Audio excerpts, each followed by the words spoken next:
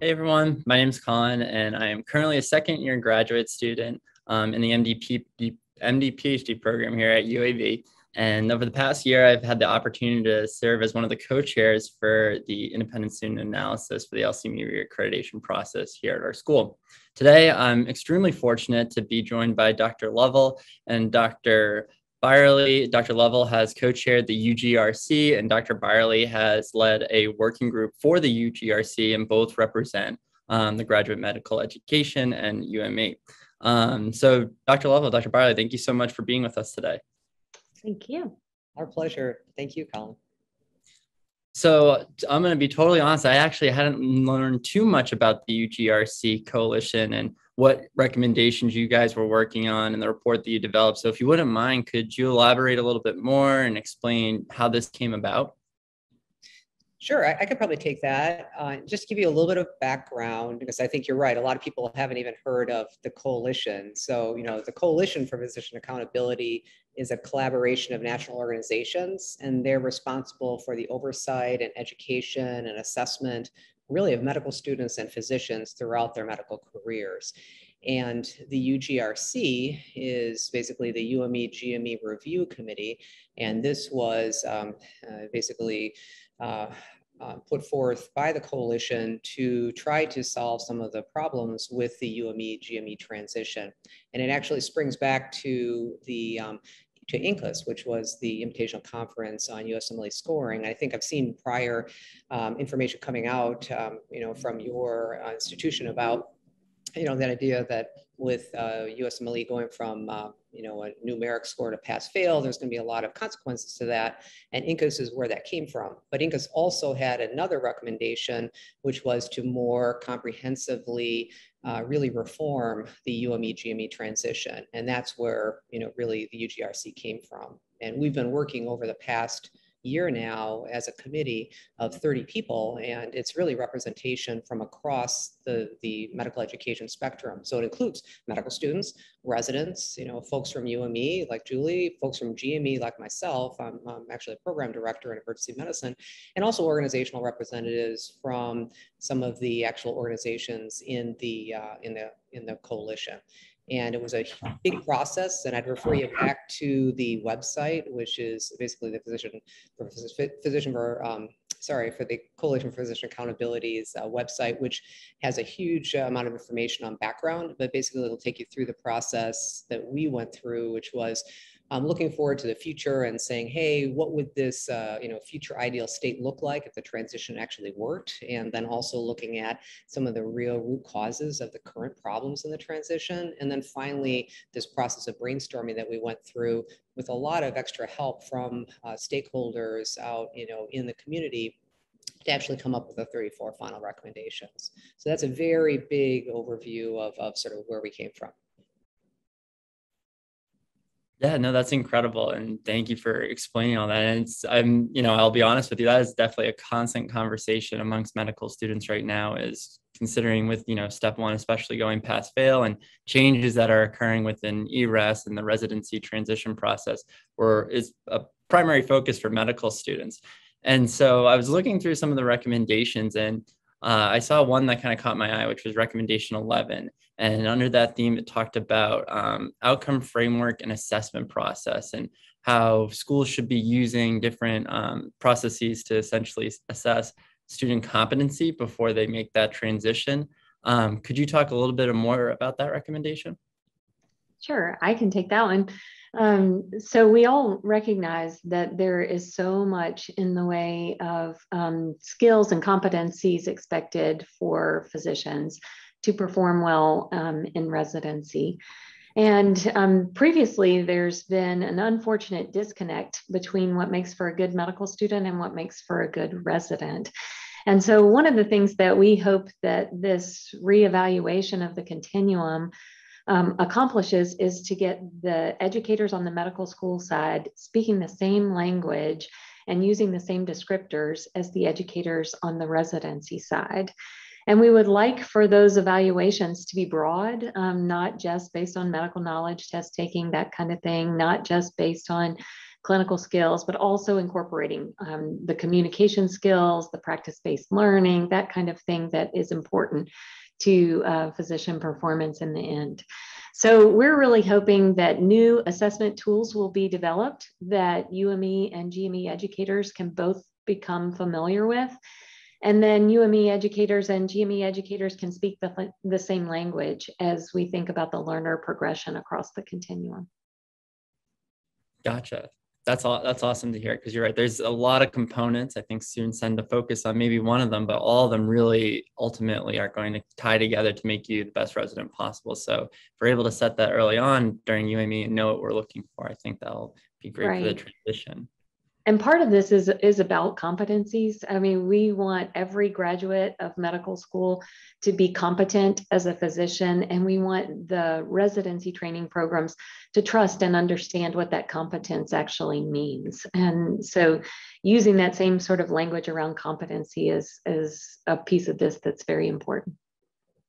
Absolutely. And now, is that going to also tie into, I think it was recommendation 14 and 15 that look into a little bit of these letters of recommendation as well as the MSP. Does that recommendation tie into there too? Yeah, absolutely. So the concept is that, when you think about the transition, again, I think there's a lot of focus on just like applying and matching, right? But no, the transition is so much more, right? It's this huge interconnected, complex, sort of path that learners take. And so, yeah, a lot of our recommendations reflect that interconnectedness and complexity. So, you're absolutely right. If you think about, recommendation 11 being sort of a lead in to recommendation 14, which is about basically improving the medical student performance evaluation, or MISPE. It makes sense that some of the issues with the MISPE right now are that there is a lack of, sort of great assessments out there. There's a lack of that common language around competency, especially some of, again, the sort of, disregarded competencies. They're harder to assess competencies, things like professionalism. And so if you want to create a document that is going to be trusted between medical schools and programs, and the program director is going to be able to look at this and say, oh, okay, this really is a reflection of who this student is. It's their strengths, it's all of their characteristics, and it's a true reflection of this person, and this is something we can actually rely on. The MISPE has a ways to go as far as improvements, and that's what that recommendation 14 is.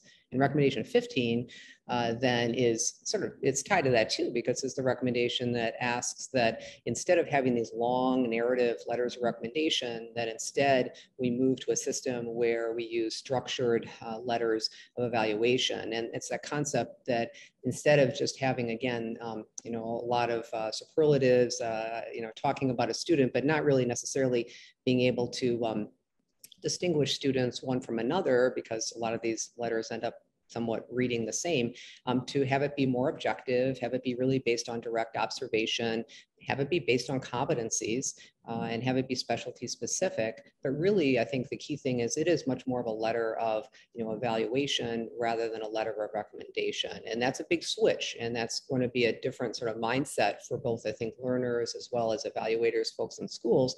And also then it's information that hopefully will be more useful to programs. And it actually exists in some specialties already. Emergency medicine uses that, and internal medicine has been working with a structured letter, and so has actually OB guides. So the roots are out there right now, but the goal, the recommendation is to make it more universal across specialties.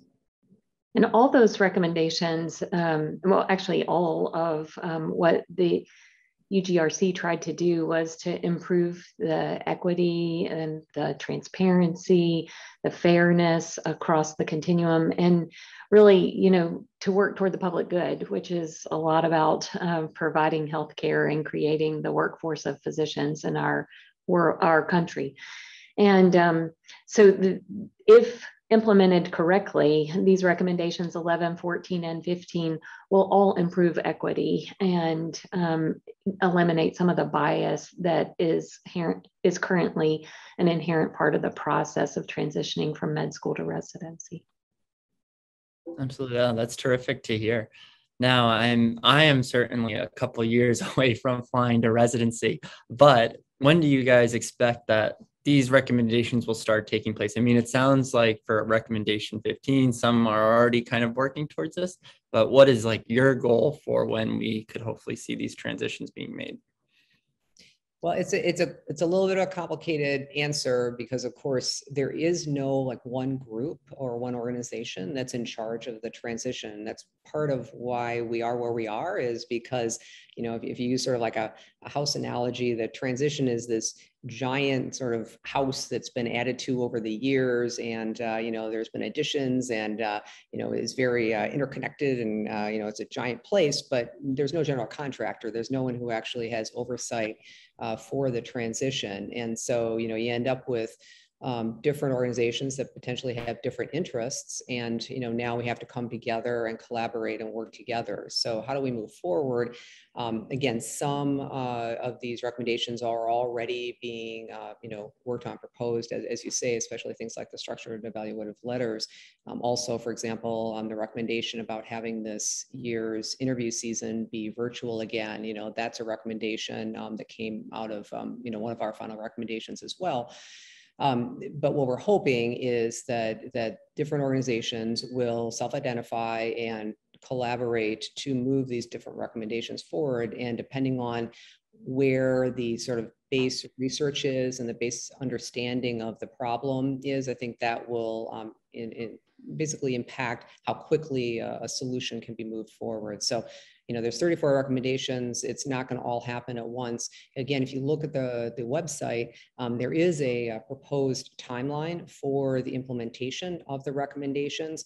And, you know, you'll see that some of them are relatively straightforward and could probably move pretty fast. Other ones will take a lot of work, you know, things like developing competencies, or competency language, and, you know, competency-based assessments that everyone can agree on. That's going to be a bigger lift, and so that's going to be, you know, more over the next few years, I think, from a time frame. But Julie, what do you think?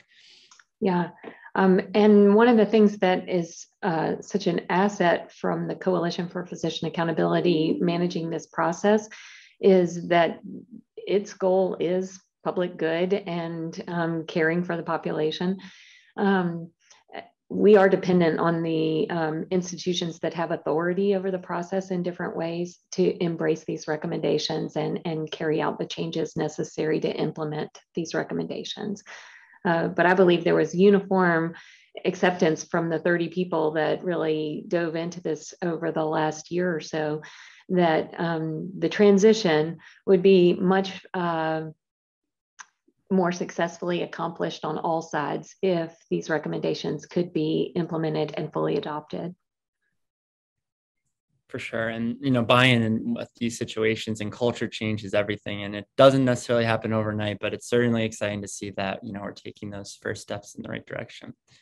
Well, I know we're running short on time here, and I know you two are both very busy individuals. So thank you so much for taking some time out of your schedules to talk with me a little bit more about this. And I'm very excited to see where the UGRC and the recommendations take us next. Thank you, Colin. Good luck. Thank you.